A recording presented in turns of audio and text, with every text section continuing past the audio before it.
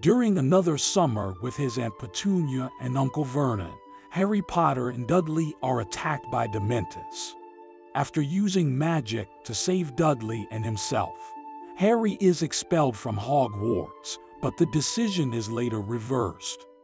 After a hearing at the Ministry of Magic, Harry is whisked off by a group of wizards, including Maddie Moody, Remus Lupin, and several new faces, including Nymphadora Tonks and Kingsley Shacklebolt.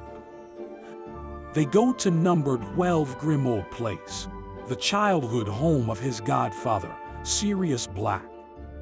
The building also serves as the headquarters of the Order of the Phoenix, a secret organization founded by Albus Dumbledore, which informs Harry Potter that the Ministry of Magic is oblivious to Lord Voldemort's return.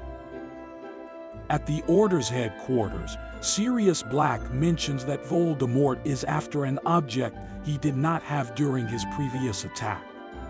Back at Hogwarts, Harry learns that Minister of Magic, Cornelius Fudge, was appointed new defense against the dark arts professor Dolores Umbridge. She and Harry immediately clash, and she punishes Harry for his lies by forcing him to write a message with a magic quill scarring his hand.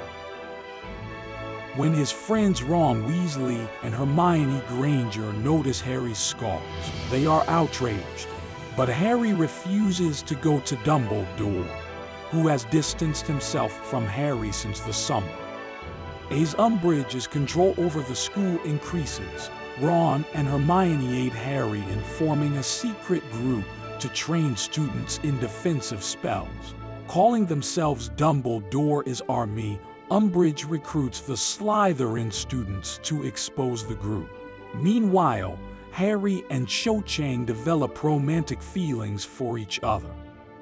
Harry has a vision involving an attack upon Arthur Weasley from the point of view of Arthur's attacker. Concerned that Voldemort will exploit this connection to Harry, Dumbledore instructs Severus Snape to give Harry occlumency lessons to defend his mind from Voldemort's influence. The connection between Harry and Voldemort leads Harry to further isolate himself from his friends.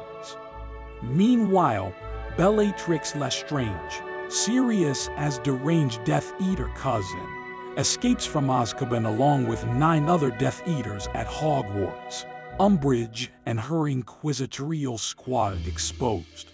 Appledore's Army Dumbledore escapes as Fudge ordered his arrest.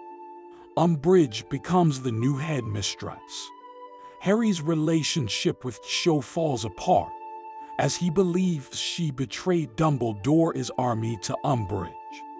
Harry discovers through Snape's memories why Snape hated Harry's father James, who often ridiculed him. Harry has another vision, this one of Sirius being tortured by Voldemort. Harry, Ron, and Hermione rush to Umbridge's fireplace to alert the Order via the Flu network, since hers is the only fireplace not being monitored, but Umbridge stops them before they can do so. As Umbridge tortures Harry, Hermione tricks Umbridge into entering the Forbidden Forest in search of Dumbledore's secret weapon.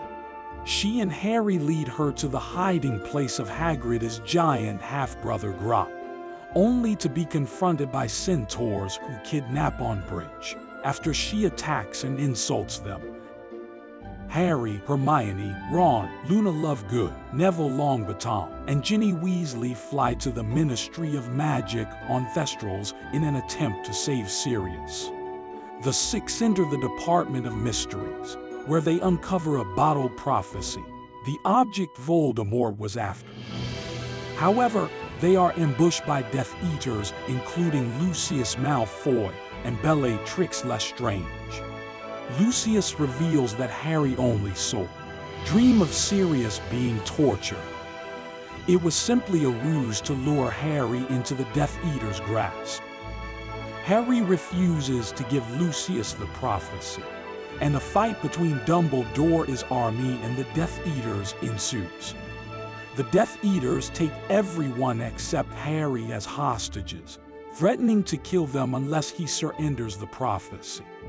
Harry obliges, just as Sirius and Remus Lupin arrive with Order members Nymphadora, Kingsley, and Mad-Eye Moody as they attack the Death Eaters.